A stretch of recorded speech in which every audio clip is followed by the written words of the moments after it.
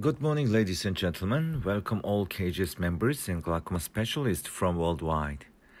My talk in this session will be about vascular biomarkers in glaucoma from 24-hour ocular perfusion pressure to OCT angiography.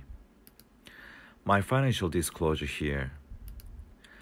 Let's think about vascular risk factors first and then move to vascular biomarkers of glaucoma. By WHO definition, risk factor is any attribute, characteristic, or exposure of an individual that increases the likelihood of developing a disease or injury. For hundreds of years, we have done tons of researches on various risk factors for glaucoma. Without any doubt, intraocular pressure is very important. However, more attention should be paid to ocular perfusion pressure component, especially in normal tension glaucoma.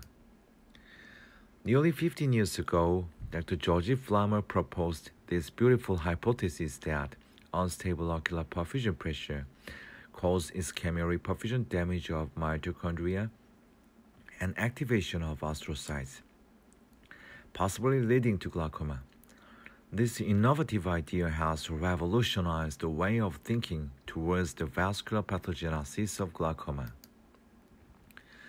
To prove his ischemic perfusion hypothesis, we devised the concept of circadian mean ocular perfusion pressure fluctuation, which was defined as the difference between peak and trough, MOPP, calculated from the 24-hour in-hospital BP and IOP monitoring, which stands for the degree of the daily repetitive attacks of unstable ocular perfusion pressure. Our early studies were focused on the relationships among nocturnal hypotension, circadian MOPP fluctuation, and NTG development.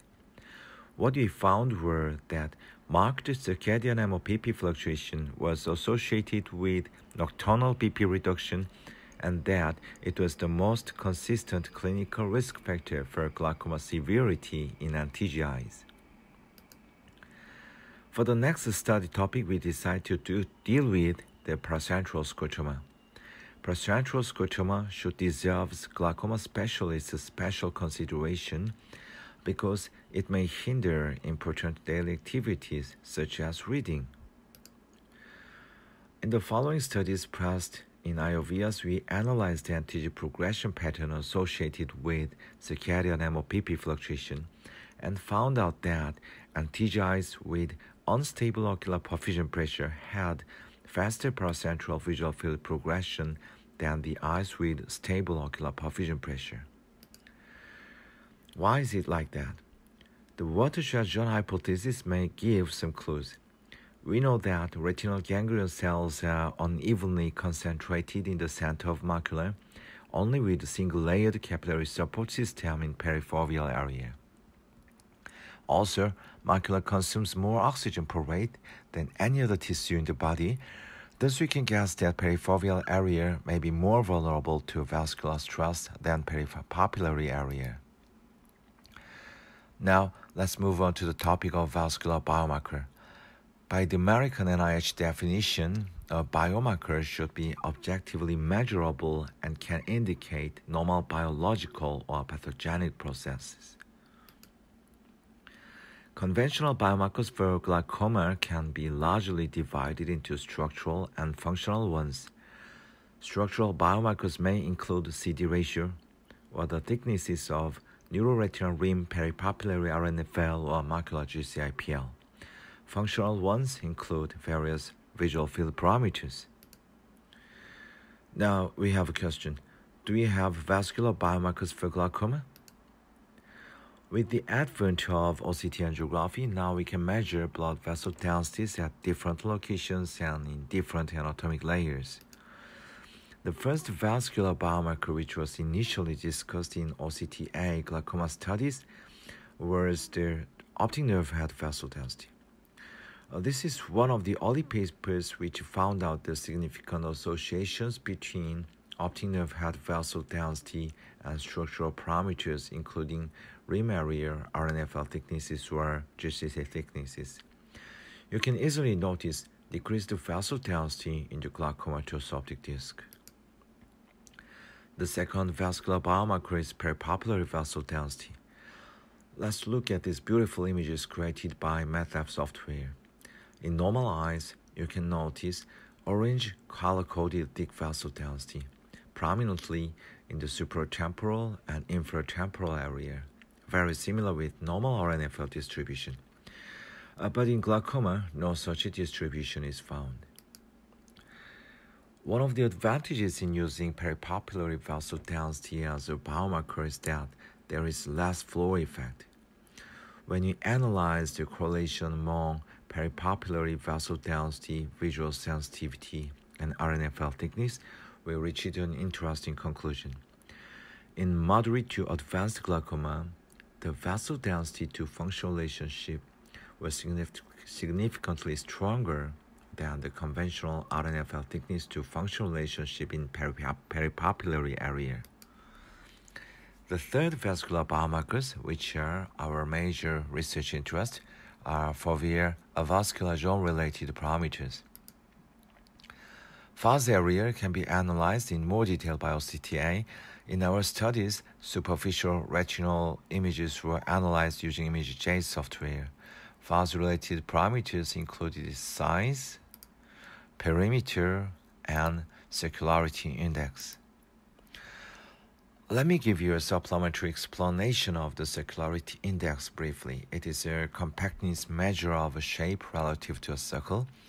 Index of 1 means perfect circle, and that close to 0 means extremely irregular shape. So we can assume that glaucoma patients may have lower fuzz circularity index if microvascular damage or perifoveal area progresses. Let's get into the more detail with this idea with the simulation. This is a real patient image with fuzz circularity index of 0.73. If I overlap these black dots, which stands for capillary dropout that can happen in glaucoma progression, fuzz border becomes a bit more irregular with one more overlap. Now the fuzz border becomes more irregular and the circularity index decreased to 0.40.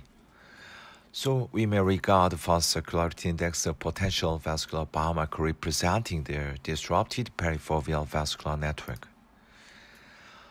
These changes of fuzz morphology happen in real-world glaucoma patients.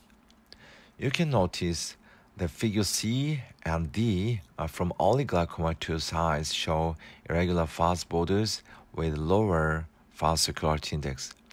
Figure E and F from advanced glaucomatous eyes have notably enlarged fuzz and increased perimeter. We tested the diagnostic accuracies of fuzz-related parameters and found out that the AURC values improved after the refractive error adjustment. Notably, fuzz perimeter and circularity index showed statistically comparable diagnostic accuracy to the traditional reference parameters such as peripapillary RNFL thickness or macular GC IPL thickness. There was also a spatial correlation between the microcirculatory alterations of perifovea and visual sensitivity in the eyes with paracentral visual field defect. In this group, the hemifuzz area corresponding to the affected hemifield was larger than that to the unaffected hemifield. In the group with peripheral visual field defect, this association was not found. I have a curiosity which I want to share with you. In nephrology, it is well known that some types of kidney disease begin from the breakdown of the capillary system of glomeruli. Then I have a question like this. May some types of glaucoma be associated with more aggressive breakdown of the capillary system of the perifovea? This brand new article from Professor Rich's team, now in press for IOVS this year, may give an answer to my question. This study investigates the macular vessel density between pseudoexfoliative glaucoma and POAG. and found out that the full thickness vessel density was significantly less in XFG group than in the POH group in parafoveal area, implying that there are more widespread microvascular ramifications associated with the exfoliation process in XFG. Like this article, I believe that vascular biomarker research using quantitative assessment of microvasculature using OCT-A may help to investigate the pathogenic processes in different types of glaucoma. Thank you for your attention.